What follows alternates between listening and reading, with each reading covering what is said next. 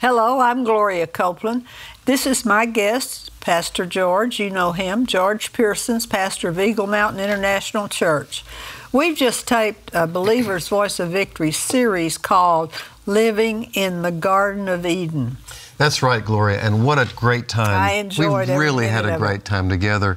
And one of the things that we talked about was that the first recorded words heard by the human ear were the blessing. Amen. God speaking the blessing, be fruitful, multiply, replenish the earth, subdue it, have dominion over it.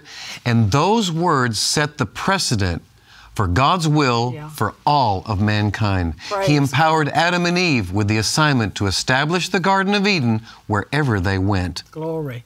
And we have been empowered to fulfill the very same assignment. We're to establish the Garden of Eden, the Garden of Blessing, plenty, surplus, in fact, wherever we go. How exactly do we do that? Join us on the Believer's Voice of Victory as we learn how to live in the Garden of Eden. All the outlines from this study are available on kcm.org.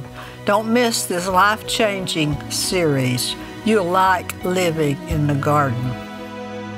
You won't want to miss these special broadcasts.